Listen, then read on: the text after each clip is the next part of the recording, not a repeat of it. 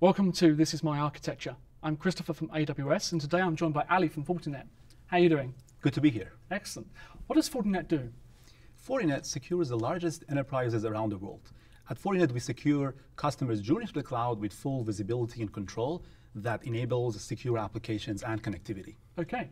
And today we're talking about FortiWeb Cloud WAF here, correct? Correct. Excellent. So we have launched a new service on AWS Marketplace. It's called, as you mentioned, it's called FortiWeb Cloud WAF-as-a-Service. It's a solution that we have launched to take advantage of AWS services to make it a true cloud-native solution. Excellent. And what we're looking at here is both a combination of the control plane and the data plane here. So let's take this journey from the top. Let's go from the control plane. So how does your customers come into this? So we have CloudFront as the top layer. That what happens is when customers' requests come in from the top, CloudFront helps cache, and as a result, it accelerates those requests. Now, we have static web content stored on S3. Yep. We also have API gateway that acts as a front door to codes running on AWS Lambda functions. And this is just fronting Lambdas at this point in time? Exactly, okay. Correct. AWS Lambda functions itself, then, it stores customers' configuration on DynamoDB database.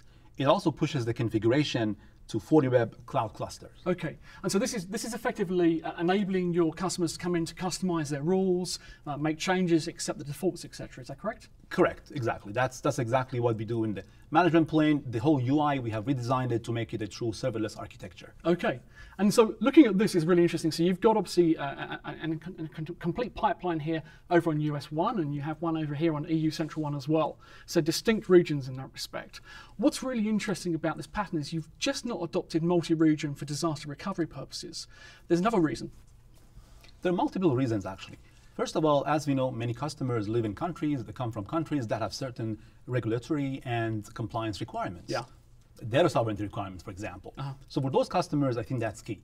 Also, by keeping traffic close to where application is running, we provide much better performance. Understood. And last but not least, by making the solution more cost effective. And how we do it is we make sure the traffic stays within the region. As we all know, a big part of AWS egress traffic costs or traffic cost comes from egress traffic. Yeah. And that's why by doing that, by keeping the traffic inside within the region, we allow a cost-effective solution.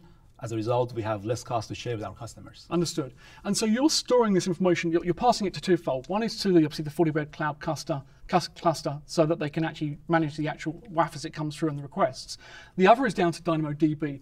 So why was your choice around DynamoDB here important to you?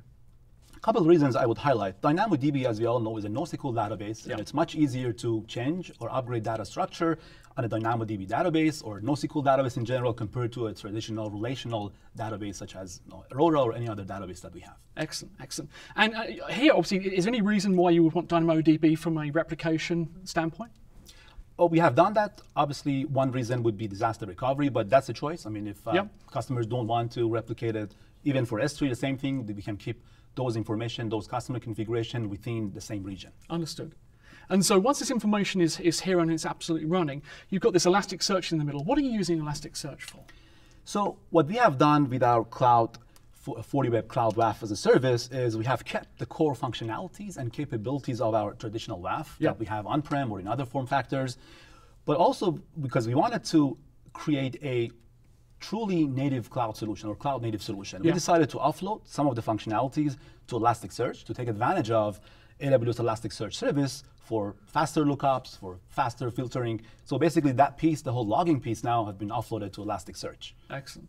What I think is really compelling about this pattern is the fact that you're actually providing, you're leveraging services yourself, right? So it's all serverless at this point in time. Exactly. And you're providing it to the customer, and you're doing so that the actual service is as close to their applications as possible, which is really powerful. Obviously, to your point, it reduces down their overall costs, which is a really good idea in that respect. So this is really great. Exactly, yes. We have, in fact, no EC2 instances, for example, or any VM that we need to maintain infrastructure for in our management plane. So with the Lambda function, as mentioned before, we push the configuration here to the FortiWeb Cloud Cluster and also to DynamoDB. And one thing I want to mention is our solution, it uses a machine learning technology. Right. It's a two-layer machine learning technology. Layer one, we do detect to try to detect anomalies, but then we have a layer, second layer, to make sure those anomalies are real threats. We run through our machine learning threat model empowered by FortiGuard Labs. And so you're retraining the model as time goes on with new traffic coming down the pipeline. Exactly, that's correct. Well, this is a great model, so I really appreciate you coming in and sharing this with us today. Thank you. Thanks for having me today. No problems. Thank you for joining us.